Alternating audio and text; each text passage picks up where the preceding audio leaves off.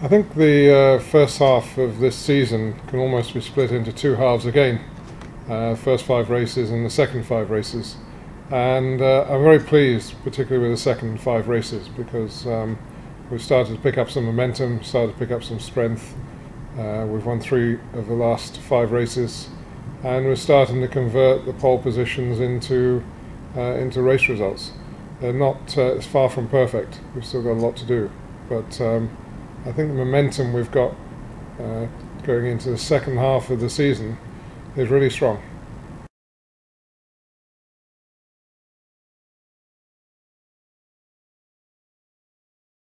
I think, yeah, it's our big challenge to maintain that, and a tough challenge with the demands of next season as well. So balancing those two things out is going to be the tricky thing. But the team has a great spirit at the moment, and I know the things which are coming through on the technical front, and our hit rate has been pretty good on new technical innovations this year. Things we've brought to the track have generally worked, and we've got some things coming up in the next few races which could give us that extra impetus, that extra momentum to take us through the second half of the year. A lot of the races are what we call flyaways, where we're a long way away from base, and you tend not to get quite so much development going on in the second half, and also with everybody mindful of what a challenge next year will be. I don't think there's going to be huge innovations for the second half of the season, so where we are is well placed.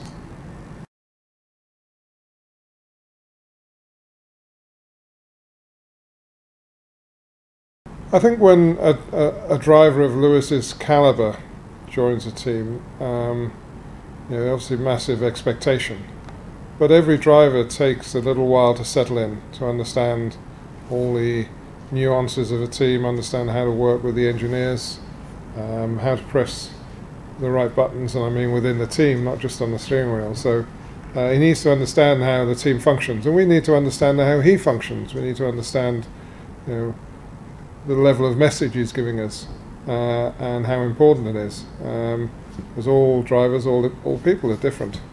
So it's taken a little while, but I see some great signs, and particularly the last few races, which have been very, very good. And again, another thing that's picking up momentum and starting to move in the right direction.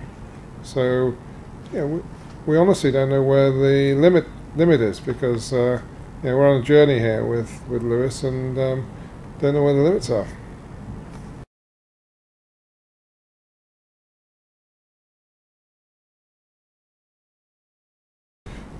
We're always worried about reliability. It's always very high in our list of concerns, because you don't finish a race, you don't score points. And it's been frustrating that we've had problems with the car, and doubly frustrating, I'm sure, for Nico, they've occurred all on his car. We had 2 chassis problems earlier in the year.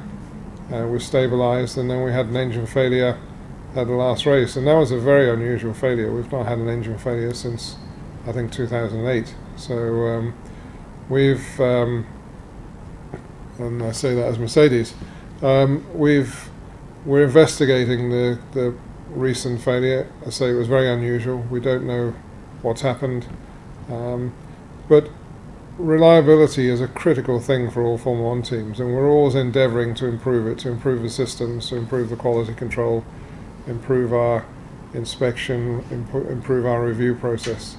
And you just go through this loop all the time of getting to a level and then deciding how you can improve it. And we're not good enough yet, but priority for the team, and everybody's working or making a massive effort to improve it, and not just trying to work harder, but we're trying to work more intelligently as well.